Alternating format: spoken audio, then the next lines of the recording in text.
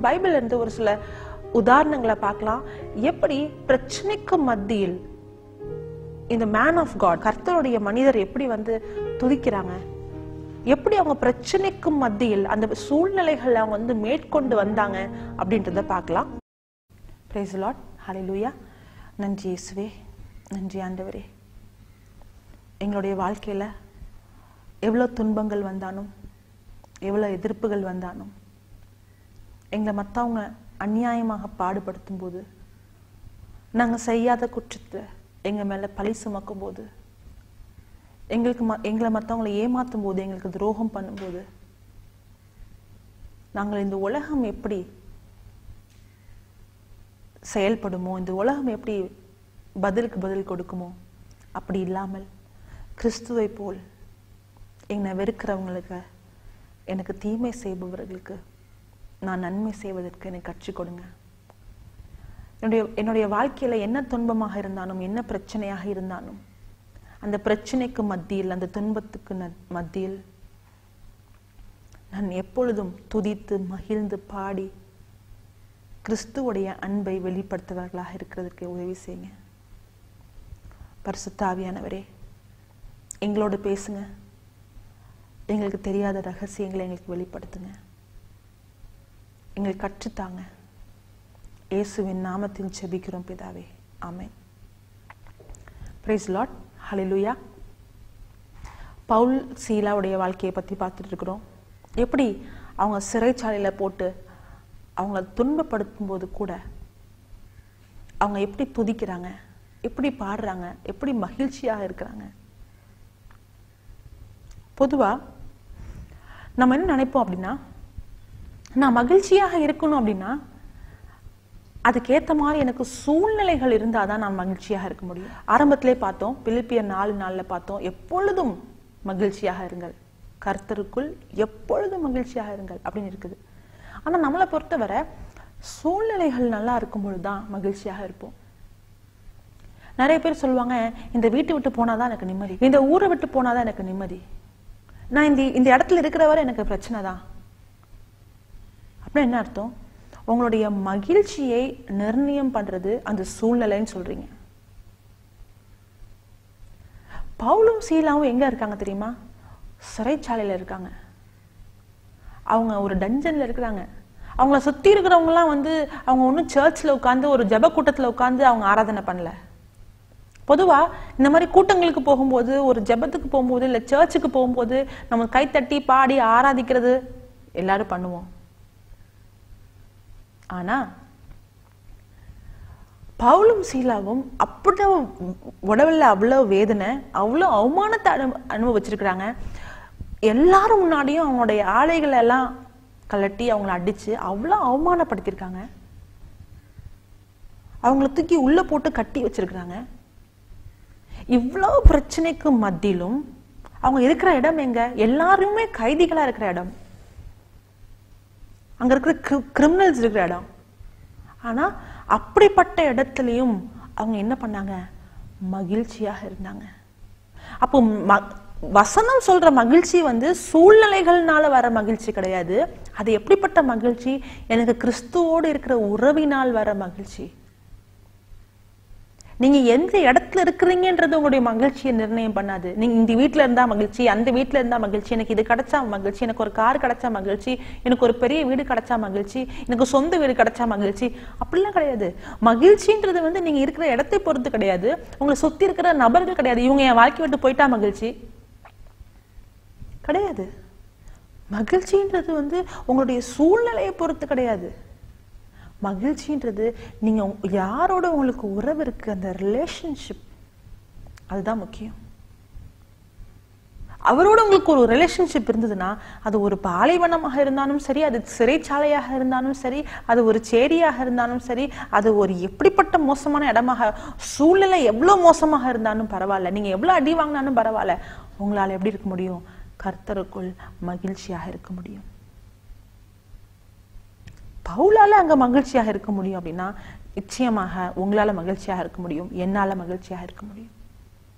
நீங்க எந்த வீட்டுல இருக்கிறீங்க, இல்ல உங்க வீட்டு பக்கத்துல யார் இருக்காங்க, இல்ல உங்க வீட்டுக்குள்ள யார் இருக்கிறாங்க, இல்ல நீங்க எந்த இடத்துல இருக்கிறீங்க முக்கியம் அல்ல. ஹல்லேலூயா. தொடர்ந்து 25வது வசனத்துல இருந்து பார்க்கலாம். நடுராத்திரியிலே பவுலும் சீலாவும் ஜெபம் பண்ணி தேவனை துதித்து பாடினார்கள். காவலில் வைக்கப்பட்டவர்கள் அதை கேட்டுக் கொண்டிருந்தார்கள். Praise the Lord. ஹல்லேலூயா. அவங்க என்ன பண்ணாங்க அப்படின்னா நடு ராத்திரியில துதித்து கொண்டிருந்தார்கள்.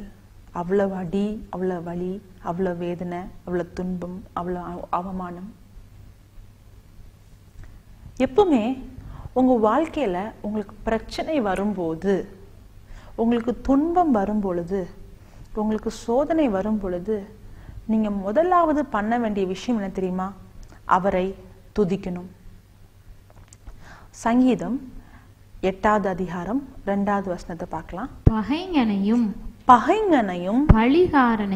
பழிகாரனையும் அடக்கி போட தேவரீர் உம்முடைய சத்துருக்களின்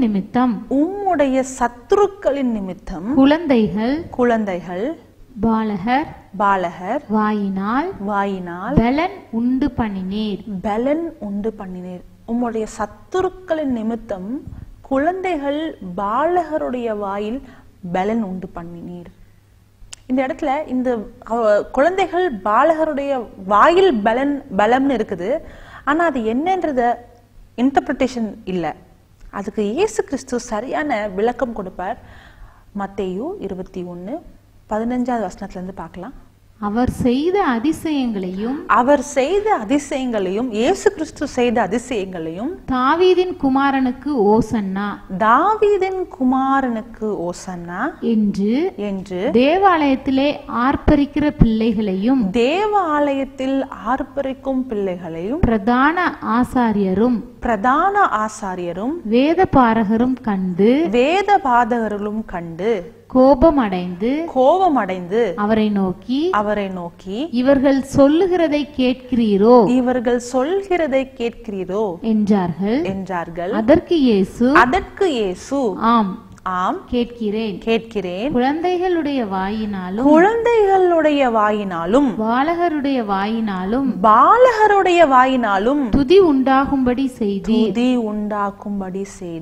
என்பதை நீங்கள் ஒரு காலம் வாசிக்கவில்லையா என்றார். Praise the Lord. Hallelujah. அப்போ இந்த வேத பாரகர்களும் இந்த பரிசேயர்களும் இவங்க எல்லாருமே இந்த சின்ன பிள்ளைங்க அவரை துதிச்சு அவர் ஹோசானான்னு புகழும் பொழுது கோவம் வந்த உடனே அதற்கு அவர் கேட்கிறாரு, குழந்தைங்களுடைய வாயில பாலகருடைய வாயில நான் துதி உண்டாக பண்ணேன்னு நீங்க கேட்டது இல்லையா? அததான் சங்கீதம் 8:2 பாக்குறோம். குழந்தைங்களுடைய வாயிலையும் பாலகருடைய வாயிலையும் பலன் உண்டு பண்ணாராம். எதற்காக? சத்துருக்களை அழிப்பதற்காக. உங்களை எதிர்த்து வருது எந்த மனுஷனும் கிடையாது. அது சத்ரு, அது சாத்தான். ஆனா அந்த சாத்தானை வீழ்த்துறதுக்கான பலத்தை எங்க வச்சிருக்காராம்? நம்மளுடைய நாவில் வச்சிருக்காராம், நம்மளுடைய வாயில வச்சிருக்காராம். நான் வாய் திறந்து துதிக்கும் பொழுது அது வெறும் துதி மட்டும் கிடையாது, அது அவருடைய ஆயுதம். It's a weapon. உங்களுடைய துதியில் நான் பலனை வச்சிருக்கிறேன். அது எதுக்காக வச்சிருக்கிறேன்? உன்னுடைய சத்ருவை அழிப்பதற்காக. எப்பெல்லாம் உங்களுக்கு பிரச்சனை வருதோ, எப்பெல்லாம் உங்களுக்கு சோதனை வருதோ, எப்பெல்லாம் உங்களை சாத்தான் எதிர்த்து வரானோ மனிதரின் மூலமா, அப்போ உங்ககிட்ட ஒரு பெரிய ஆயுதம். உங்களுக்கு எப்படி ஜெபிக்கணும் தெரியாது. அந்த நேரத்துல முதல்ல நீங்க மன்னிக்கணும், அப்புறம் அவங்களுக்காக ஜெபிக்கணும். அவங்க யாரும் உங்களை எதிர்த்து வராங்களோ அவங்களுக்காக ஜெபிக்கணும். அடுத்து நீங்க துதிக்க ஆரம்பிக்கணும். நீங்க துதிக்க ஆரம்பிக்கும் பொழுது அது ஒரு பெரிய ஆயுதம். It's a weapon. எதிரியால துதிக்கிற இடத்துல இருக்க முடியாது. அதுதான் எந்த ஆயுதத்தை அவன் அழிக்கிறதுக்காக கொண்டு வந்தானோ அதையே கர்த்தர் நன்மைக்காக மாற்றி விடுவார். அதுதான் பவுலுடைய வாழ்க்கையிலும் சீலாவுடைய வாழ்க்கையிலும் நடக்குது. சாத்தான் அவங்க வாழ்க்கையில பிரச்சனையை கொண்டு வந்தான் அந்த ஒரு பெண் மூலமா. எதற்காக? அவங்க பண்ற நல்ல காரியத்தை அழிக்கிறதுக்காக, அவங்க பண்ற நல்ல செயலை தடுக்கிறதுக்காக, சுவிசேஷத்தை தடுக்கிறதுக்காக அவன் என்ன பண்ணான்? கெடுதல் பண்ணான். இயற்கையான கண்ணுல ஒருவேளை நம்மளும் ஒரு ஊழியம் பண்ணணும்னு வச்சுக்கோங்களேன், யாராவது எதிர்த்து வேணா நம்ம ஊழியத்தை தடுக்கிறாங்களே அப்படின்னு நமக்கு எரிச்சல் வரும். எரிச்சல் படக்கூடாது. சாத்தான் எதை தடுக்கிறதுக்காக வந்தானோ அப்போ நீங்க வாயை திறந்து துதிக்கும் பொழுது அந்த துதிதான் என்னது? ஆயுதம். நீங்க நன்றி சொல்லணும், அவரை பிரேஸ் பண்ண ஆரம்பிக்கணும், அவரை துதிக்க ஆரம்பிக்கணும். உங்களுடைய வாயில் தான் அவர் பலன் வச்சிருக்கிறாரு. உங்களுடைய சத்ருக்கள் நிமித்தம் சங்கீதம் 8:2 பகைஞனையும் பழிகாரனையும் அடக்கி போட. அப்போ உங்களை பழி போடுறதுக்கு வந்தவனும் உங்களை பகைக்கிறதுக்கு வரவனையும் அவனை அடக்கி போடுறதுக்கும் தேவரீர் உம்முடைய சத்துருக்களின் நிமித்தம் குழந்தைகள் பாலகர் வாயினால் பலன் உண்டு பண்ணினீர். அப்போ சத்துருக்களையும் சாத்தான் கொண்டு வர விஷயத்தையும் அழிப்பதற்கான பலன் எங்க இருக்கு? நீங்க வாயை திறந்து துதிக்கும் போது இருக்கு, அவரை புகழும் பொழுது இருக்கு, அவரை நன்றி செலுத்தும் போது இருக்குது. ஹல்லேலூயா, பிரைஸ் தி லார்ட். எப்பவுமே ஒரு கெட்ட செய்தி வந்ததுன்னா முதல்ல நீங்க என்ன பண்ண தெரியுமா? துதிக்கணும். அதான் வசனம் சொல்லுது, எப்பொழுதும் கர்த்தருக்குள் மகிழ்ச்சியாக இருங்கள். மறுபடியும் சொல்றேன், எப்பொழுதும் கர்த்தருக்குள் மகிழ்ச்சியாக இருங்க. நான் எப்பவுமே கர்த்தருக்குள்ள மகிழ்ச்சியா இருக்கிறேன்னா, நான் எப்பவுமே துதிக்கிறவளா இருக்கிறேன்னா, சாத்தானால என் வாழ்க்கையில ஒண்ணுமே பண்ண முடியாது. என் எதிரி he has lost me forever. அவனால என்னுடைய வாழ்க்கையில ஒண்ணுமே, அவனுடைய ஆயுதங்கள் எதுவுமே என்னுடைய வாழ்க்கையில வாய்க்காம போகும். எப்போ நான் எல்லா சூழ்நிலைகளும் மகிழ்ச்சியாக இருக்கும் பொழுது, எல்லா சூழ்நிலையும் நான் துதிக்கும் பொழுது, சாத்தானுக்கு என்னுடைய வாழ்க்கையில எந்த அதிகாரமும் கிடையாது. அவனால என்னோட வாழ்க்கையில எதையுமே செய்ய முடியாது. அப்படியே அவனுக்கு எதிர்த்து வந்தானோ, அவன் எதை எதிர்ப்புக்குன்னு கொண்டு வரானோ அதை பயன்படுத்தியே கிறிஸ்து எனக்கு வெற்றியை கொடுப்பார். எப்போ? நான் துதிக்கும் போது, நான் நன்றி செலுத்தும் பொழுது, நான் புகழும் பொழுது. தொடர்ந்து பார்க்கலாம். அப்போஸ்தலர் நடுராத்திரியிலே பவுலும் சீலாவும் ஜெபம் பண்ணி தேவனை துதித்து பாடினார்கள். காவலில் வைக்கப்பட்டவர்கள் அதை கேட்டுக்கொண்டிருந்தார்கள். சடுதியிலே சிறைச்சாலைகளின் அஸ்திவாரங்கள் அசையும்படியாக பூமி மிகவும் அதிர்ந்தது. உடனே கதவுகள் எல்லாம் திறவுண்டது. எல்லாருடைய கட்டுகளும் கலந்து போயிற்று. ஹல்லேலூயா. அப்போ எப்பவுமே துதிக்கும் பொழுது, அதுவும் முக்கியமாக பிரச்சனைக்கு மத்தியில் அநியாயமாக பாடுபடும் பொழுது, செய்யாத குற்றத்துக்கு பழி வரும் பொழுது, நீங்க வாயை திறந்து துதிக்கும் பொழுது அங்க இயற்கைக்கு அப்பாற்பட்டு ஒரு அற்புதம் நடக்கும். அங்க சூப்பர் நேச்சுரல் மேனிஃபெஸ்டேஷன் நடக்கும். எப்போ இந்த சூப்பர் நேச்சுரல் மேனிஃபெஸ்டேஷன் நடக்கும்? எப்போ நீங்க அன்புல நடக்கிறீங்களோ, எங்க அன்பு இருக்கோ, எப்போ என்ன அநியாயமா துன்பப்படுறவங்களுக்கா நான் ஜெபிக்கிறனோ, எனக்கு எதிர்த்து வரவங்கள நான் அன்பு செய்யறனோ, என்னை எதிர்த்து வரவங்கள நான் நேசிக்கிறனோ, எப்போ நான் வாயை திறந்து துதிக்கிறனோ, எப்போ நான் நன்றி சொல்றனோ, எப்போ நான் புகழ்றனோ, there is always a supernatural manifestation. அங்க இயற்கைக்கு அப்பாற்பட்டு ஒரு அற்புதம் நடக்கும். உங்களுடைய வாழ்க்கையில என்ன பிரச்சனையாக இருந்தாலும் சரி, யார் உங்களை ஏமாத்தினாலும் சரி, யார் உங்களை எதிர்த்து வந்தாலும் சரி, யார் உங்களுக்கு அநியாயம் பண்ணாலும் சரி, முதல்ல மன்னிங்க, அவங்களுக்காக ஜெபிங்க, அதுக்கப்புறம் துதிக்க ஆரம்பிங்க. அது எவ்வளவு பெரிய ப்ராப்ளமா இருந்தாலும் சரி, அந்த பிரச்சனைக்கு மத்தியில இயற்கைக்கு அப்பாற்பட்டு கர்த்தர் செயல்படுவார். அங்க ஒரு நிலநடுக்கம் ஏற்பட்டுச்சு. அந்த நிலநடுக்கம் யாரையும் கொல்லல, மாறாக அவங்களுடைய சங்கிலிகள் உடைக்கப்பட்டுச்சு, அவங்க கதவுகள் திறக்கப்பட்டுச்சு. ஆனா பவுலும் சீலாவும் ஏன் துதிச்சாங்க தெரியுமா? துதிச்சா ஆண்டவர் அற்புதம் செய்வார், துதிக்கல. துதிச்சா நம்ம நிறைய பேர் நினைப்போம், நம்மளுடைய எண்ணம் என்னவா இருக்குன்னா, நான் துதிக்க ஆரம்பிச்சேன்னா கர்த்தர் எனக்கு ஒரு அற்புதம் செய்வார், நான் துதிக்க ஆரம்பிச்சேன்னா என்னுடைய கட்டுகள் உடைக்கப்படும், நான் துதிக்க ஆரம்பிச்சேன்னா அது என்னது, அது ஒரு பவர், அது ஒரு வெப்பன். உண்மைதான், இல்லைன்னு நான் சொல்லல. ஆனா இவங்க பவுலும் சீலாவும் துதிச்சது நோக்கம் எனக்கு ஒரு விடுதலை வரும்ன்றதுக்காக துதிக்கல, ஜெரிகோ மதில்கள் இடிந்து போகணுன்றதுக்காக துதிக்கல, கட்டுகள் திறக்கப்படணுன்றதுக்காக துதிக்கல, கிறிஸ்துவை அன்பு செய்த நிமித்தமா துதிச்சாங்க, கிறிஸ்துவை நேசித்த நிமித்தமா துதிச்சாங்க. அதனாலதான் அந்த கதவுகள் திறந்த உடனே என்ன பண்ணி இருக்கணும், ஓடி இருக்கணும் இல்லையா? நம்ம துதிச்சோம், அதனால கர்த்தருடைய வல்லமை வெளிப்பட்டுச்சு, நம்ம வந்து ஓடி போயிருந்திருக்கலாம். ஆனா யாருமே என்ன செய்யல, அங்க இருந்து ஓடல. எல்லோரும் அங்க இருந்தாங்க. பவுலும் சீலாவும் மட்டும் கிடையாது, அங்க இருந்த சிறைச்சாலையில் இருக்கிற கைதிகள் கூட என்ன செய்யல, அவங்களுடைய கதவுகள் திறக்கப்பட்டும் அவங்களுடைய கட்டுகள் உடைக்கப்பட்டும் அவங்க அங்க இருந்து ஓடல. ஏன்? அங்க இருக்கிற அனைவரும் கிறிஸ்துவுடைய பிரசன்னத்தை உணர்ந்தார்கள். அப்படின்னா என்ன அர்த்தம்? உங்களை சுத்தி இருக்கிறவங்க நீங்க கிறிஸ்துவோட பிரசன்னத்தை உணர்றீங்களான்னு நிர்ணயம் பண்ணக்கூடாது. ஆனா மாறாக உங்களுக்குள்ள இருக்கிற கிறிஸ்து, உங்களுக்குள்ள இருக்கிற அன்பு உங்களை சுத்தி இருக்கிறவங்களுக்கு கிறிஸ்துவோடைய அன்பு என்ன செய்யணும்? பிரதிபலிக்கணும். உங்களுக்குள்ள என்ன இருக்குதோ, உங்கள்கிட்ட கிறிஸ்து இருக்கும் பொழுது உங்க சுத்தி இருக்கிறவங்களும் அவருடைய பிரசன்னத்தை உணர்வாங்க. எப்போ? உங்களை அநியாயமாக பாடுபடுத்தும் பொழுது, நீங்க பதிலுக்கு அன்பு செய்யும் பொழுது, நீங்க துதிக்கும் பொழுது, உங்களை சுத்தி இருக்கிறவங்களும் கிறிஸ்துவோடைய பிரசன்னத்தை உணர்ந்து கொள்வார்கள். அவங்க கிறிஸ்தவர்கள் அல்ல, ஆனாலும் கிறிஸ்துவோடைய பிரசன்னத்தை உணர்ந்தாங்க.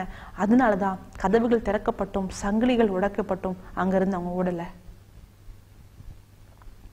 ஹல்லேலூயா. தொடர்ந்து வாசிக்கலாம். சிறைச்சாலைக்காரன் நித்திரை தெளிந்து சிறைச்சாலையின்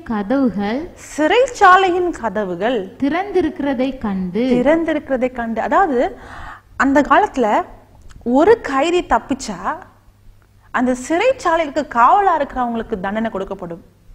ஒரு கைதி தப்பிச்சா கூட அவங்களுக்கு மரண தண்டனை கொடுக்கப்படும். Price Lord. அது அந்த அந்த நாட்டுல, ரோமர் நாட்டுல இருக்கிற விதிகள் சட்டங்கள் அவ்வளவு கொடுமையானது. ஒருத்தர் தப்பிச்சா கூட அதுக்கு பொறுப்பு யார் மேல? அந்த சிறைச்சாலையில காவலா இருக்கிறவங்களுக்கு மேல. Price Lord.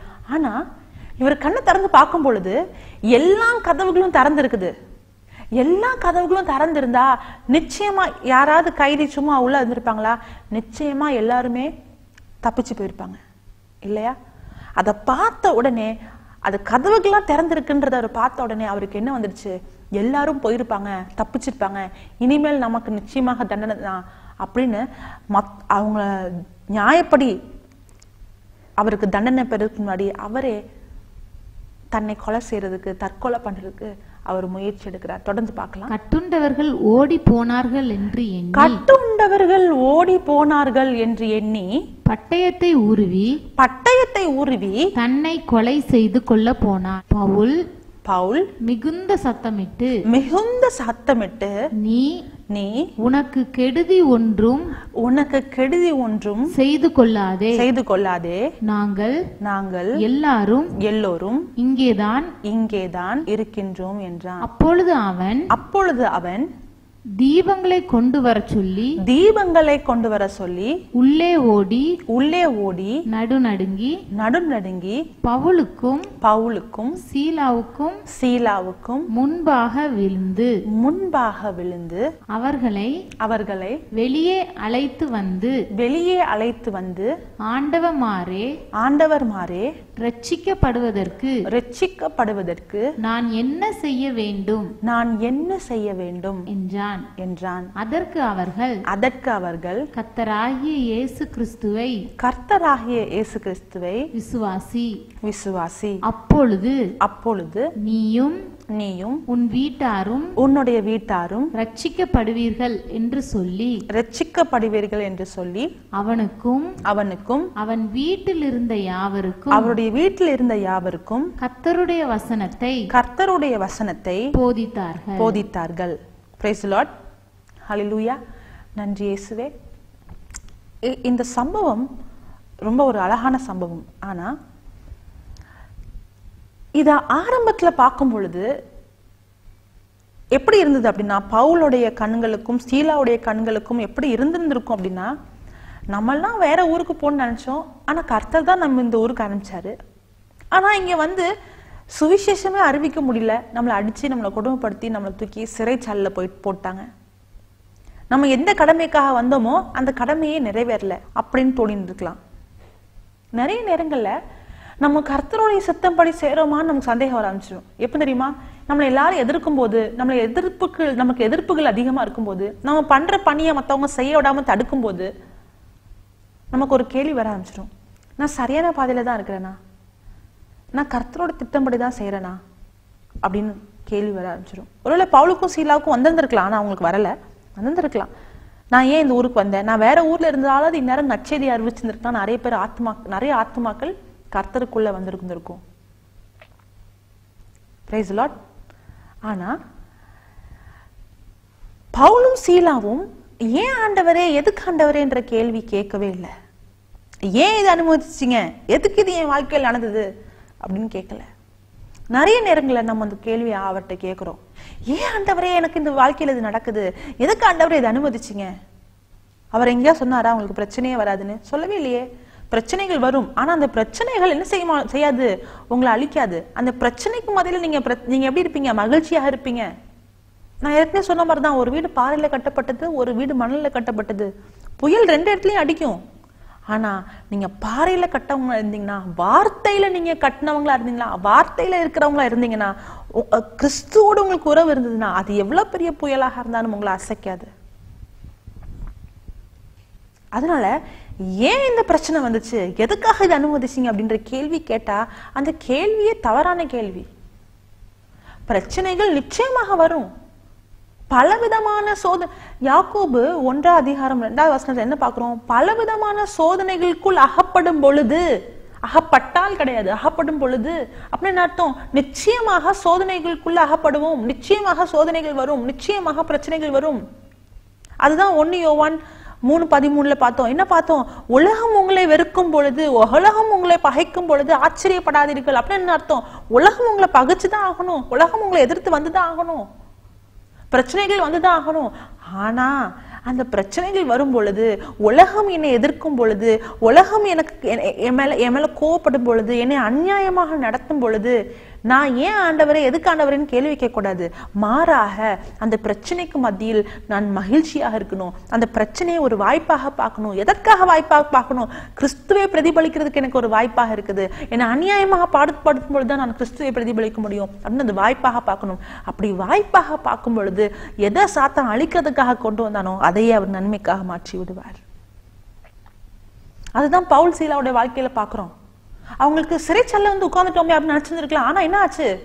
அவங்க கிறிஸ்துவை பிரதிபலித்ததுனால், அவங்க அன்பு காட்டினதுனால், அவங்க துதிச்சதுனால், அவங்க நன்றி செலுத்தினதுனால், அவங்க புகழ்ந்ததால் அந்த சிறைச்சாலையில் இருக்கிற அத்தனை கைதிகளும் மனம் மாறினாங்க. அந்த ஊர்ல இருக்கிற குற்றவாளிகள் யாரெல்லாம் இருப்பாங்களோ அவங்க எல்லாம் சிறைச்சாலையில் இருப்பாங்கல்ல, அவங்க எல்லாரும் மனம் மாறினாங்க. அத்தனை பேரும் இயேசு கிறிஸ்துவை ஏத்துக்கிட்டாங்க. எப்படி ஏத்துக்கிட்டாங்க? இவங்களுடைய அவங்க பாடினாங்களே, துதிச்சாங்களே, அவங்க வெறும் பாடல் மட்டும் பார்க்கல, அவங்க சுவிசேஷத்தை அறிவித்தாங்க. அந்த பாடல் மூலமா கிறிஸ்துவோடைய அன்பை வெளிப்படுத்தினாங்க அந்த பாடல் மூலமா. அதனாலதான் அந்த பிரச்சனத்திலிருந்து அந்த கைதிகளால ஓட முடியல. கடைசியில அந்த சிறைச்சாலையில் இருக்கிற அதிகாரியே அவர் மனம் மாறுறார். அவருக்கே ஆச்சரியம், கதவுகள்லாம் திறந்திருந்தும் இவங்கெல்லாம் ஓடாம இருக்கிறாங்கன்னா அப்படின்னு போய் என்ன செய்யறாங்க? பவுலுடைய காலிலையும் சீலாவுடைய காலிலையும் போய் விழுறாங்க. ஹல்லேலூயா, பிரைஸ் தி லார்ட். இப்போ இவர் மனம் மாறும் பொழுது, ஒரு சிறைச்சாலையில் இருக்கிற ஒரு காவலாளி மனம் மாறும் பொழுது, இனிமேல் அந்த ஜெயிலுக்கு, அந்த சிறைச்சாலைக்கு எந்த குற்றவாளி வந்தானும், எந்த ஒரு பாவி வந்தானோ, யார் உள்ள வந்தானும் அவங்களுக்கு என்னப்படும்? சுவிசேஷம் அறிவிக்கப்படும். அப்படின்னா அந்த ஊருக்கு சுவிசேஷம் அறிவிக்க வந்தாங்க. ஆனா கர்த்தர் அவங்கள அங்க இருக்கிற சிறைச்சாலையில் இருக்கிறவங்களுக்கும் அந்த சிறைச்சாலையில் இருக்கிற காவலருக்கும் அவர் சுவிசேஷத்தை கொடுக்கிறதுக்கு எது சாத்தான் தீமைக்காக கொண்டு வந்தானோ அதை அவர் நன்மைக்காக அவர் மாற்றி விட்டார். பிரைஸ் தி லார்ட், ஹல்லேலூயா. இனிமேல் அந்த ஊர்ல யாரு என்ன குற்றம் செய்து அவங்க ஜெயிலுக்கு போனாலும் அவங்களுக்கு சுவிசேஷம் அறிவிக்கப்படும். அவங்க கிறிஸ்துவை என்ன செய்வாங்க? தன்னுடைய இரட்சகராக ஏத்துக்குவாங்க. ஹல்லேலூயா, பிரைஸ் தி லார்ட். ரோமர் 8:28 பார்க்கலாம். அன்றியும் அவருடைய தீர்மானத்தின்படி அழைக்கப்பட்டவர்களாய் தேவனிடத்தில் அன்பு கூறுகிறவர்களுக்கு நல்லா தெரிஞ்சுக்கோங்க.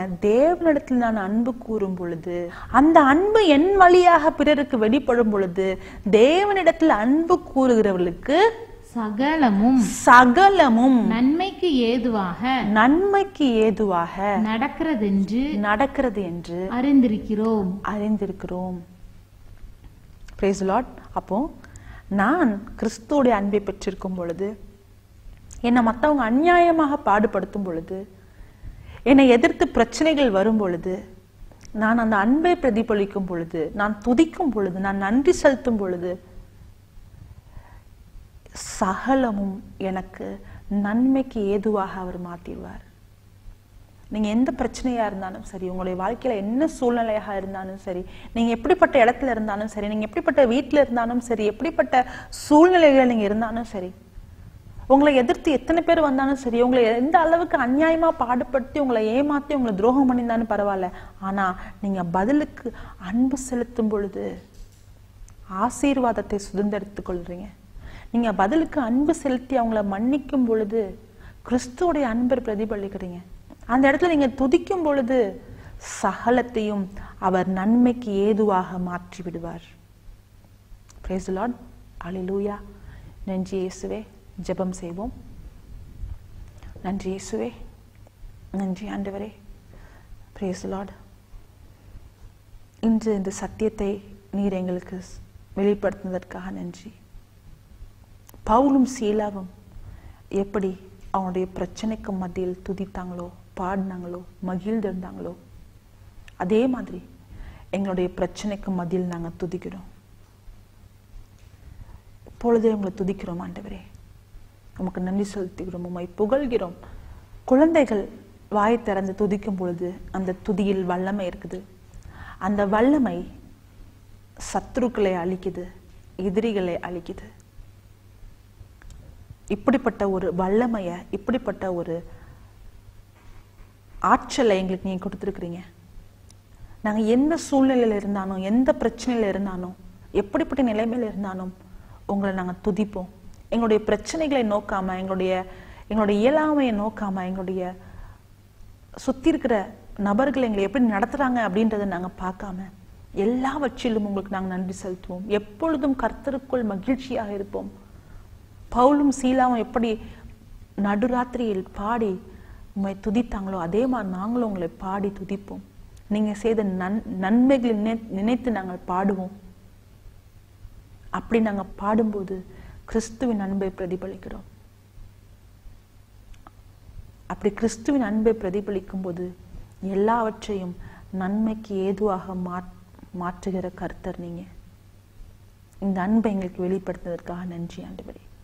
ஒவ்வொரு நாளும் இனி எங்களுடைய வாழ்க்கையில என்ன நிலைமை வந்தாலும், என்ன சூழ்நிலை வந்தாலும் உம்மை துதிப்போம் அப்படின்ற தீர்மானத்தை எடுக்கிறோம். இயேசுவின் நாமத்தில் ஜெபிக்கிறோம் பிதாவே. ஆமென்.